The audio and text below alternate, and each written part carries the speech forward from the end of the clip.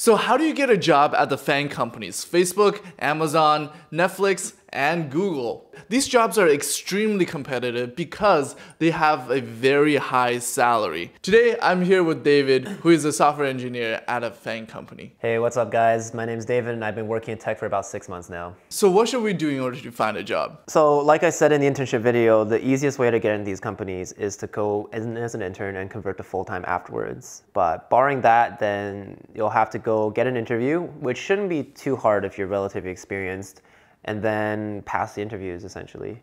And the interview process for full-time usually looks a little bit different from the intern ones because while intern interviews are typically just a couple of phone rounds and a coding challenge maybe, how the full-time ones look is usually they're a lot more rigorous and a lot longer. A typical process would be something like you apply online, you get a referral or a recruiter reaches out to you, and then you'll get sent a coding challenge. Coding challenge is basically just like some website, really similar to LeetCode actually, except they time you and you have to complete a set of questions before the time limit and get all the test cases passing. So you'll do that, it'll usually take about an hour or two, and if you pass that, then you'll move on to the phone round. How phone rounds usually work is you get on a phone call with an engineer at the company you're trying to apply for, and they'll open up something like CoderPad or Codility or a Google Doc, and essentially what that is just a text document that both of you can edit at the same time. And they'll ask you some questions, and you'll probably be expected to code it up in the text editor in real time so the interviewer can see what you're coding and what your thought process is, and you'll be kind of similarly to your other interviews, give your thought process while coding it out, run through the test cases, ask clarifying questions, all that interview good stuff that you'll see in cracking the coding interview, except you'll do it over the phone on a shared coder pad. And if you pass the phone round, what happens is you'll go on site typically. The company will pay for a flight and a hotel and like a daily meal budget, so it's actually pretty swanky. Wait, they pay for everything? They pay for everything. They're expected to pay for everything because you're spending your time to go to their company, right? So they'll usually fly you out, you'll get a meal budget, you'll get a hotel, and then one of the days you'll go on site to the company. Wow, that is pretty cool. So when you go on site, this is kind of the big bar because you'll typically get something like 4 to 5 interviews all in a row. Depending on what level you're applying for, you'll definitely have a couple of rounds of algorithm interviews. That's the interviews that I talked about before in the internship video where you're expected to get some like small example thing of some algorithm question puzzle that you have to solve. You'll definitely have at least 2 rounds of that. And the other rounds will be some combination of either more coding rounds if you're more of a junior engineer or more design rounds. For example, like, can you design Instagram for me? How would you design Instagram from like the high level architecture? What components would you need? Why did you pick these components? Like, what if this situation happened? How would you deal with it? Those types of questions are usually aimed more towards senior engineers, although I have seen new grads getting these as well. And you'll typically also have something like a behavioral round, which is just kind of a non-technical round. These are the interviews that you'd see more common in other industries, and it'd be something like, why do you want to work here? What is your motivation? What are your goals? What are your greatest weaknesses and stuff like that? But these rounds are also very important, especially as you get more and more senior, because they'll start asking about what kind of projects have you done? How did you approach working with other teammates? Like, how did you deliver results even though it was challenging and you had these blockers and stuff like that? And they'll gauge how good you are at working on a team. So do you think behavioral questions or technical questions are more important, or are they equally weighted? They're all equally weighted. I've seen people fail because of behavioral rounds. I've failed because of behavioral rounds. So it's not like you can just cruise past the behavioral. You have to prepare for those as well. Cracking the coding interview also has a section on those that I would highly recommend reading.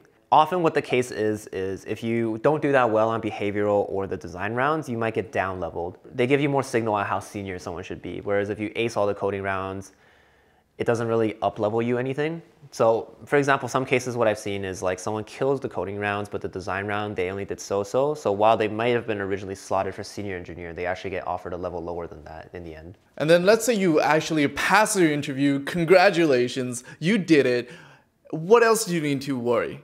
I think there's another step, right? One difference between full-time and internship positions is that you almost never negotiate your intern compensation, but as a full-time, you typically are able to get some leeway when you negotiate.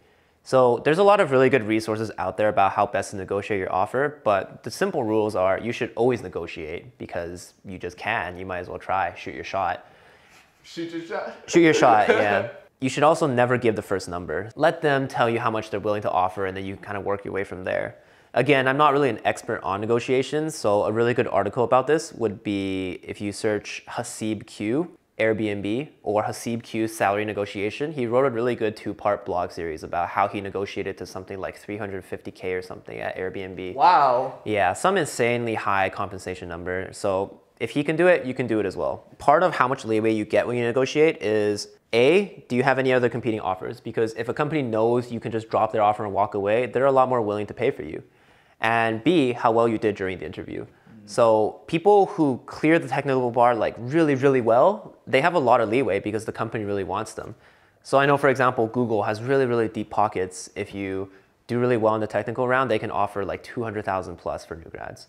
Whereas if you barely scrape past the technical bar, chances are the hiring manager or the compensation committee, they're gonna give you the bare minimum of that like new grad band just because you didn't really do all that well. So it's important to do well on the interviews and to have a lot of offers at the same time so you have leverage when you negotiate. Would companies ever retract their offer because you try to negotiate? So this is something a lot of people are afraid of, and I think it does happen pretty rarely, but as long as you're respectful and you frame it as more of a how can we come to an agreement so that I can start working here.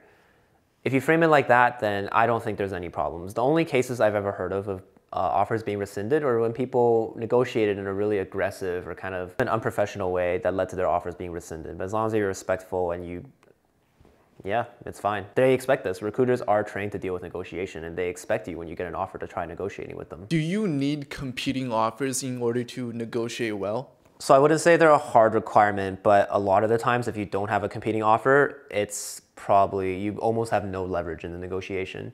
Important thing to note though is that if you're someone who's already working in tech, your current job is an alternative.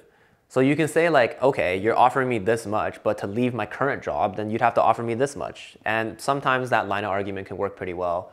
Now for a fast round of questions that people asked on Instagram and my YouTube community tab. Are you ready? Yes. Let's go for it. So do you need to go to college in order to get a job at these FANG companies? You don't need to go to college strictly speaking, but almost everyone has a degree, so it'd be extremely hard if you didn't have one. What are the main coding languages people use at the big tech companies? It depends a lot on the company. Different companies have different things that they like, but almost all of them use JavaScript from the front end and use some sort of like back-end language like Java or C++. So what should you be learning? I hate this question. Don't ask me that. Why? Because it's so dumb. Like people are like, oh, what language should I use to get into a big company? Like it doesn't matter. Okay, I'll answer the question.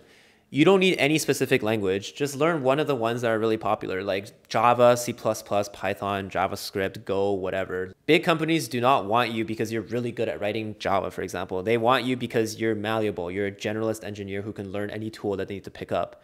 And honestly, no programming language in this world is so hard that you can't just spend like 2 weeks on the weekends learning and drilling it into your head. That's enough to get you productive and you can pick up the rest along the way. So it doesn't matter. TLDR, it doesn't matter. Does the school you go to matter? So the school you go to only matters for getting the interview in the first place, and even then when you're relatively inexperienced. So when you're a new grad or an intern, the school you go to is almost the strongest signal they can get from you. And when you're more experienced, the years of experience that you have and what you've been doing up until then are far more important than the school you went to. The key thing to keep in mind is that once you get the interview, I don't even think the interviewers can see what school you went to. They can't even see your resume anymore. So at that point, whether you went to like the top most prestigious engineering school in the world or you went to some random school that no one's ever heard of, it doesn't matter anymore as long as you can pass the interview and answer the questions. That's good news because you don't need to worry because you always have a chance. Does the major you take matter, or am I able to learn coding on my own and get an interview and maybe get a job? It's going to be really hard to get an interview if you took a major that's not computer science or something numeric, like closely related, like physics, statistics, computer engineering, electrical engineering. There are people who majored in stuff like the humanities or chemistry who end up working at these companies, but almost all of them, what I've seen is they either went through a coding bootcamp or they did some small internship at another company firsthand before getting into FANG. So as a business student, are you saying I can't be a software engineer? I mean, if you really wanted to, you probably could. It's an uphill battle, though. Gotcha. I'll let you do your thing. I'll do my thing. Okay. I'll spread knowledge to the world. Is your job stressful? It can be stressful at times, but there are also a lot of times where it's really relaxed. I would say on average, not really. Okay. So how much money do you make as a software engineer? Well, Hafu. Actually, you know what? You can watch this video all about how much software engineers make. He's gonna give you a breakdown of the salaries. Click right here and click subscribe for more of these videos so you don't miss a single one. My name is Hafu Go. This is David. I will see you next time. You know what? Just remember this. Go for it.